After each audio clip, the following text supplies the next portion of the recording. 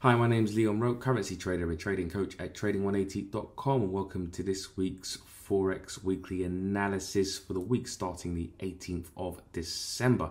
And this will be the last weekly video for the year. I will put out some content during the next couple of weeks, but for just the weekly analysis, there's going to be nothing until 2024.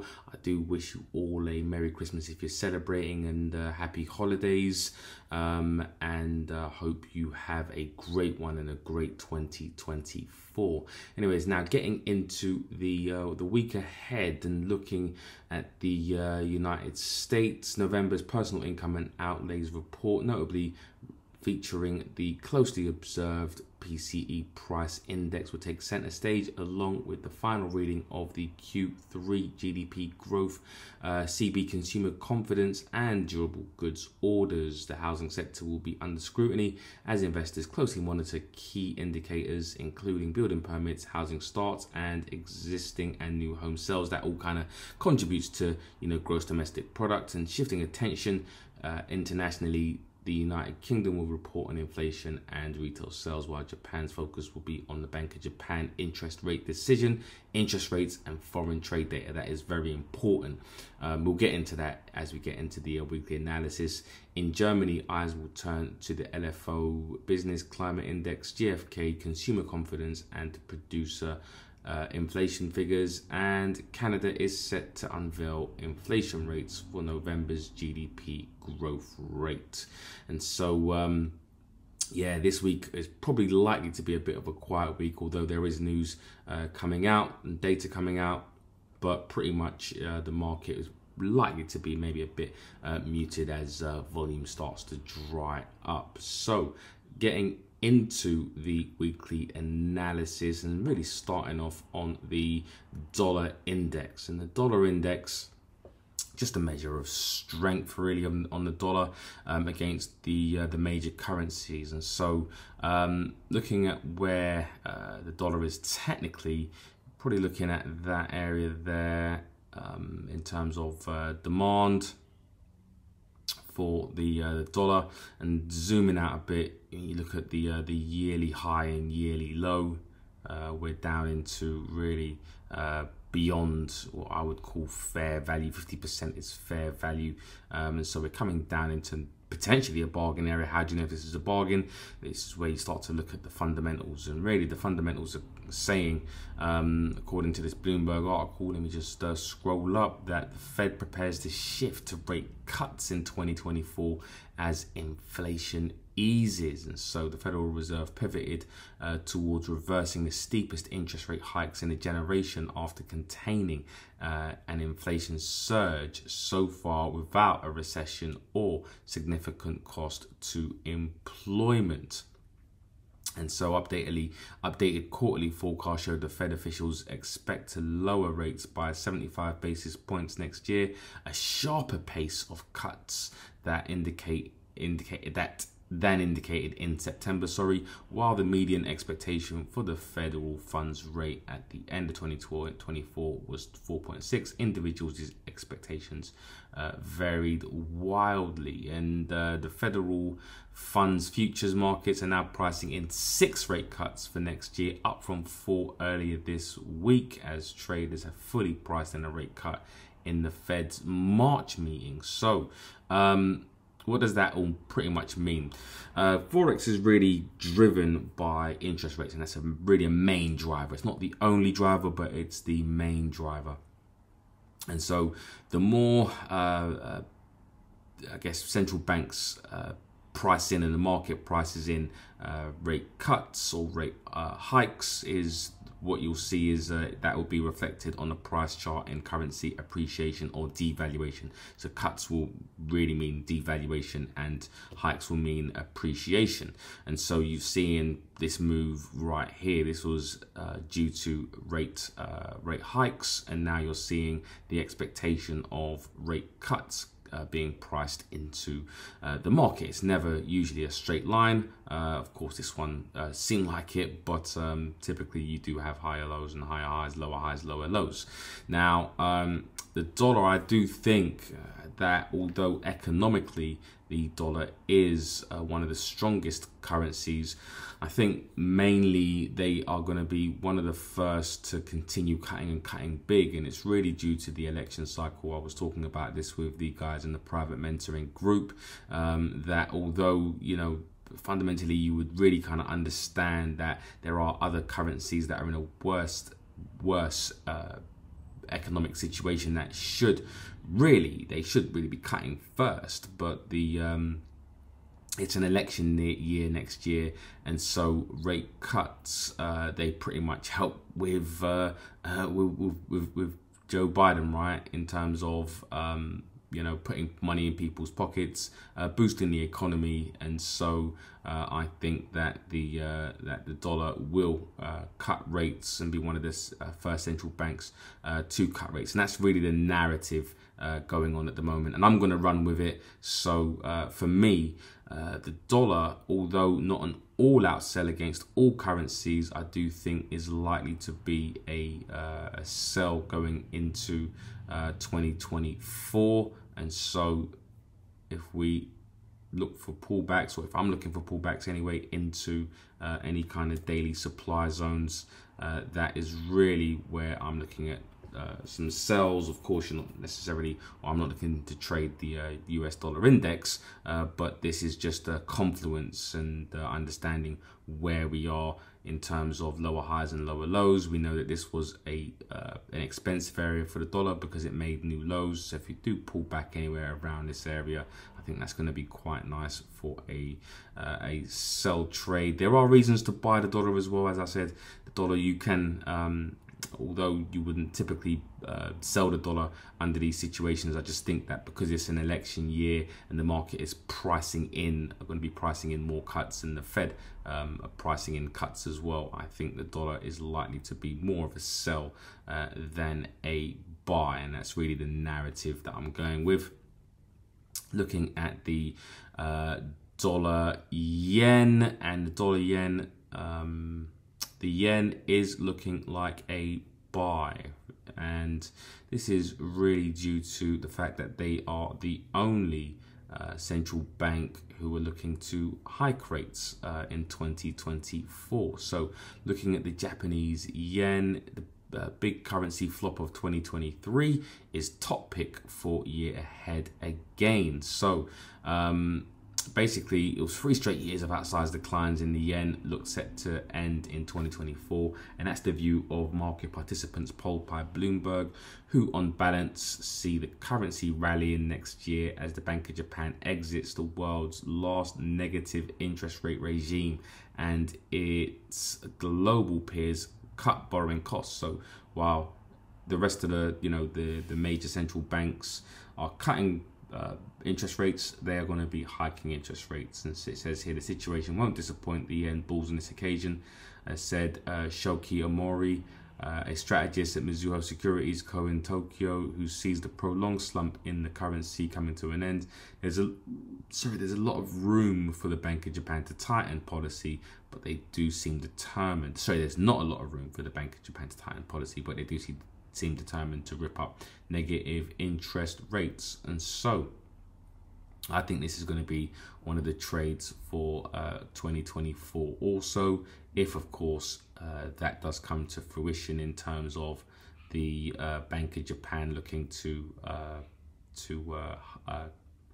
hike rates. So I think any pullbacks against pretty much all currencies are going to be nice buying opportunities for the yen, meaning that if it's the quote currency, you're looking at short trades. So that's where really I am in terms of my bias. The dollar Swiss again, looking at this and zooming out over the year to date, we are really down into these from yearly highs to yearly lows, and so we are at these lows right here. Could this be a potential buy? I don't think that the dollar is terrible, but based off of just interest rate leading and lagging in terms of who's leading the interest rate cut narrative, it looks like you're probably looking at some more short trades. So looking at supply from here, zooming in a bit and waiting for maybe some pullbacks into this area here, or you've got a supply zone that is about there, so you could look for any pullbacks up into that area there. So decent short trades if you're looking at shorts and buying the Swiss franc over the US dollar. If you're looking to buy the US dollar, then you are, looking for pullbacks into this demand zone before looking at the any kind of buy trades. And that's not to say that the dollar's going to fall off a cliff and go, way beyond, but there will be buying opportunities to buy the dollar. But again, I think from an interest rate perspective, it looks like the dollar with cutting rates should actually look to fall into next year. Dollar CAD, pretty much similar across the board. The CAD, I don't necessarily like the CAD in terms of current fundamentals, but I think they're probably like neck and neck with the dollar in terms of cutting rates. So yeah, I think this is probably a bit more of a trickier trade at the moment. But if you are looking to buy, I think right now is a decent area to look for buy trades. We pretty much saw in the past that we've had, this area was seen as a bargain price that may lead to new higher highs. So we can see that potentially happening now. Or if we're looking at, for example, yearly highs and yearly lows, really the yearly low would be somewhere down at these 131s, between 132.50 and 131s. But if you are looking for short trades, meaning you're buying a Canadian dollar, then you're looking at the supply zones. And so, yeah, any pullbacks into supply are decent areas to look for some short trades. Looking at the pound dollar, and the pound did have actually some decent news recently. UK companies report strongest growth in 6 months, S&P says, and so British companies saw the strongest rebound in output in 6 months, reflecting more stable borrowing costs and higher demand for services, a survey of Purchasing Manager showed. And so that is positive for the for GDP, although they did have some GDP news that came out that was not great. It was a month-on-month, I think it was, and so I think the UK economy is expected to kind of flatline and stagnate. But yeah, with the dollar looking at cutting rates sooner than the British pound, you're likely to probably see any moves down to demand zones as potential buy trades. And so this is probably where the next demand zone is, and then you've got one just below here. So any pullbacks into these zones, I think, are decent buying opportunities if you're looking to sell the dollar. And again, as the dollar devalues, just naturally you're going to get the pound moving higher, or you should get the pound moving higher, barring some economic catastrophe. And then if the market starts to reprice the interest rates for the pound moving forward in terms of closer, then in fact the pound will actually start to get weaker. But I do think that currently, with all the data that we know, the dollar looks like it's still likely to devalue for a little bit. The pound yen, and again, the yen I think should be the currency to buy for 2024, as they are the only currency and central bank that are looking to hike rates. And so where we sit at the moment in terms of supply and demand, I think I'll just draw a bit of a demand zone right there. I think any pullbacks into this supply zone up top and this lower high, I think is going to be really nice for a short trade as we head into like I said, 2024, or we're looking at a buy trade right around here, especially down into these 177 lows. Again, it really just depends on whether the data does support the buying of the yen. So let's see if the data can support the rate potential rate hikes. Looking at the euro dollar, and the euro dollar, I'm going to go over a losing trade that I had last week, and for anyone that sticks around, I'll do it at the end of this video. And one winner, one loser. I lost a trade on the euro dollar, an interesting one, and then I am profitable on a New Zealand CAD trade, which is going okay at the moment. So looking at where we are from a euro dollar perspective, we have come up into this supply zone here, bounced off it twice, or once and then twice again. Again, I hesitate to really want to buy the euro, simply because although the dollar is, doing is looking to cut rates, I do think that it's neck and neck when it comes to when they're likely to cut rates, and so I do think that there's reasons to buy and there's also reasons to sell the euro. The 110 seems to be, or just thereabouts, is likely to be the ceiling for the euro dollar, I think, at least in the short term.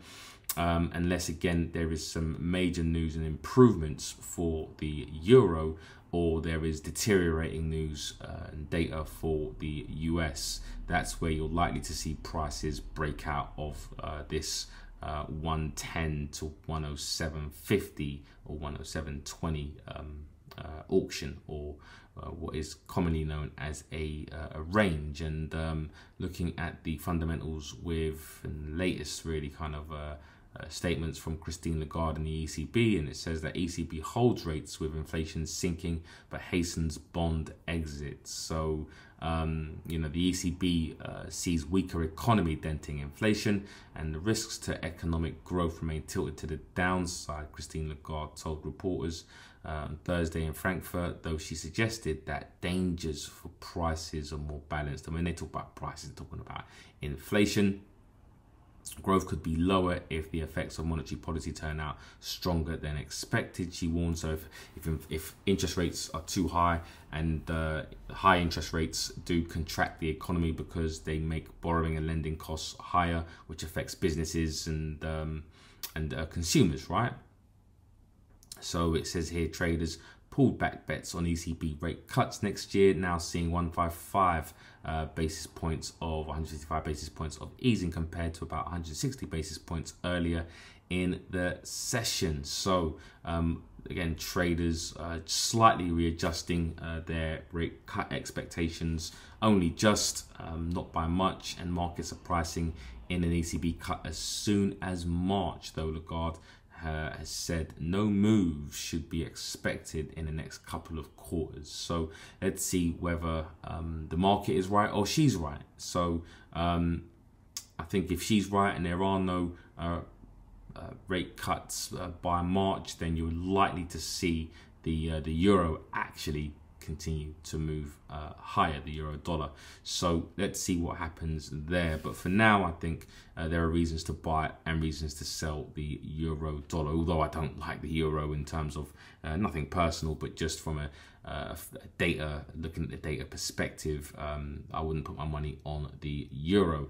Euro yen, this could be a really nice trade into 2024. I think the euro should decline and the yen should be the one to buy. Again, just if the data does support the yen buying, and the Bank of Japan looking to hike rates this year. So we've got a nice supply zone. So any pullbacks up into the 157, 15768 area, I think is going to be decent for a short. I think anything above there, I think prices would have to kind of create a level before looking at going short.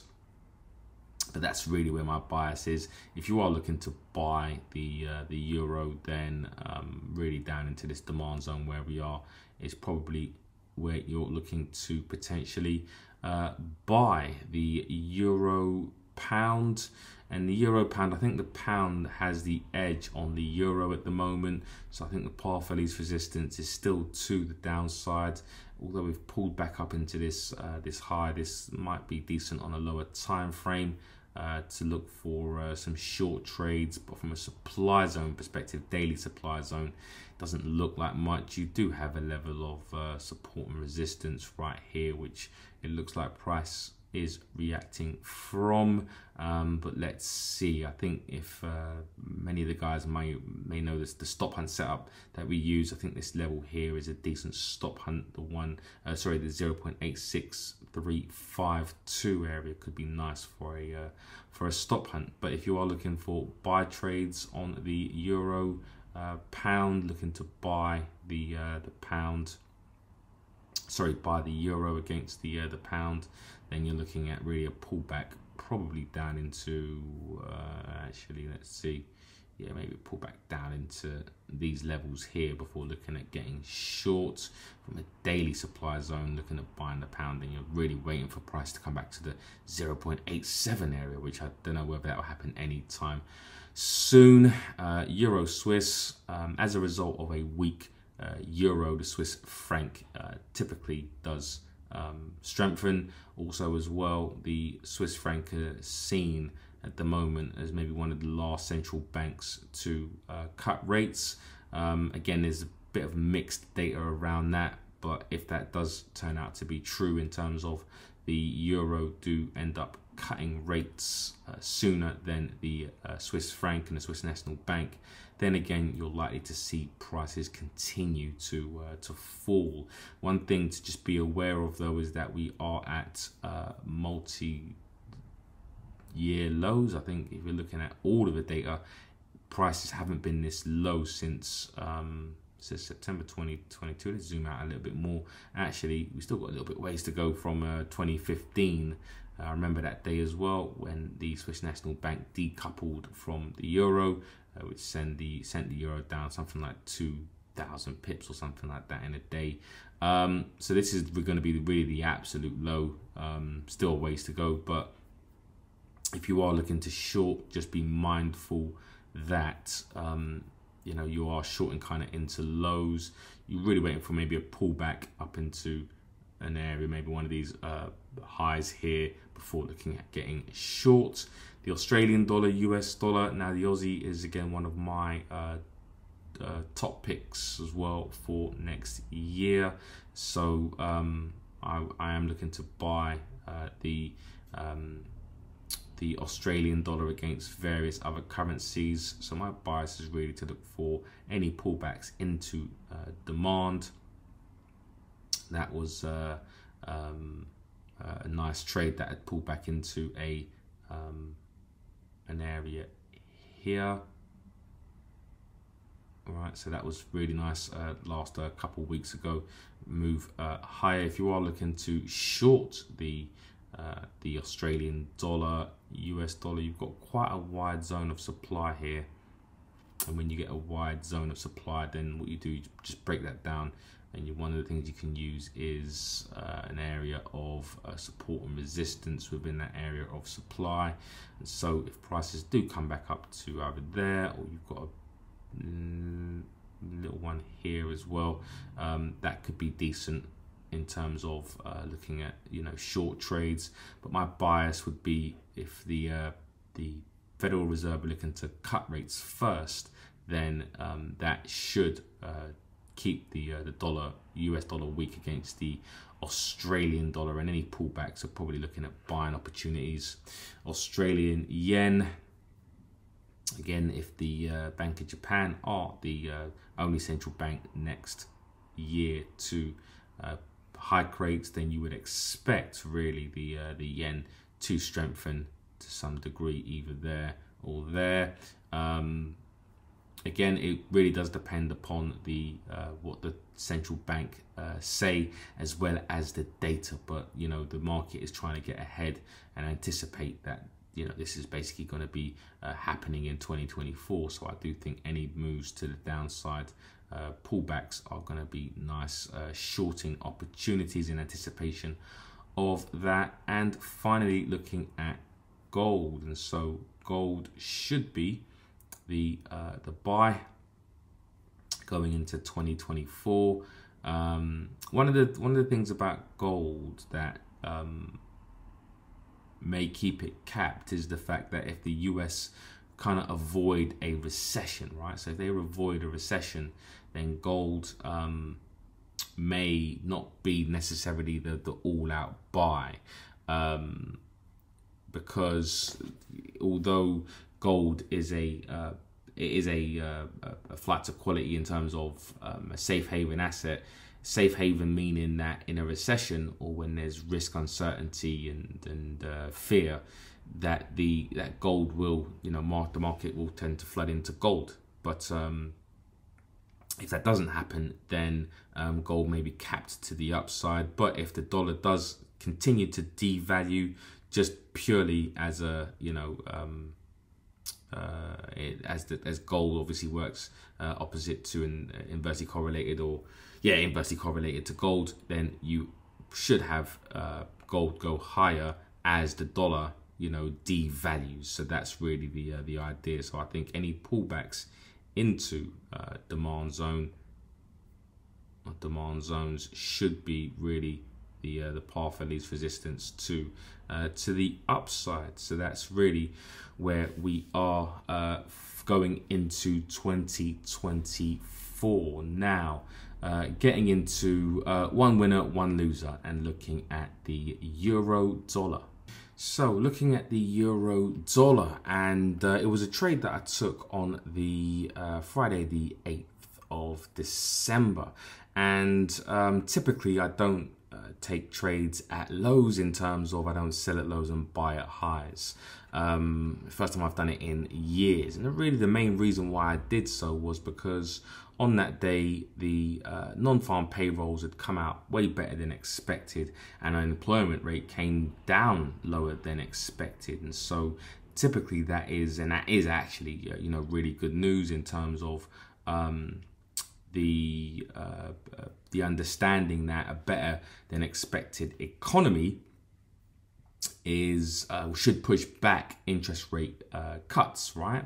And so what we did see is a bit of a sell-off, right? And I didn't get involved in the sell-off, and then we got a pullback. Yeah, we got a pullback into this area here about an hour later or so. That's me about an hour and a half later. So I considered that this is probably likely just taking out a lot of traders who had gone short based on the data. So when prices came back up to the 107.7, which is around here, I decided to get into a short with a 20 pip stop, with the anticipation that price is likely just stopping out traders who went short on the data, right? And we had even more positive data. Michigan consumer sentiment came out much higher than expected. And prices should continue to the downside. Now, again, it's not 100% guaranteed or anything like that, but that was really the thinking and the process behind it. Now, typically as well, what I do is I get myself to break even by, when I get to a 1-to-1 position, I take off half, and then I'm looking for just to basically run the rest, so that if I'm taking off half at a 1-to-1, I've only got a half a position in, and if prices stop me out, then I'm pretty much at break even.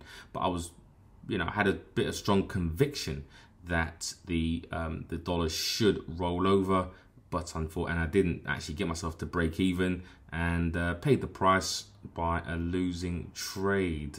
So prices did come back up and stopped me out on the Tuesday, the 12th of December. So that was a small loss, by the way. I didn't, put in any kind of full position. I was already in a couple of other trades, and so I just didn't want to put too much in. So it was a small loss, but a loss nevertheless. So again, the lesson in this really is don't sell at lows. And again, there's so many times where you see breakouts of levels, and they do continue going down. The only reason, like I said, why I actually ended up taking this trade was because I thought there was some manipulation going on in and around here. It turns out that obviously the market was waiting for some more central bank news in terms of inflation, which came out, and inflation was still sticky, but the big news really was FOMC. And so with the projections that came out for FOMC and the dovish Federal Reserve, that was the reason why prices really kind of went to the upside, because overall the bigger picture is that the Fed are looking to cut rates regardless of what is happening economically, meaning that they shouldn't really cut or look to cut rates when you have a decent economy. You would probably more likely to hold rates, and inflation is coming back down to the 2% target. But with the Fed being a bit dovish, basically prices just pulled back, and that was that, right? So that was one of the losses. Now let's go to the next trade, which so far has been I'm in a break-even situation with a bit of profit, and that is the New Zealand dollar CAD. So the New Zealand CAD, technically, we were at a really nice area of supply.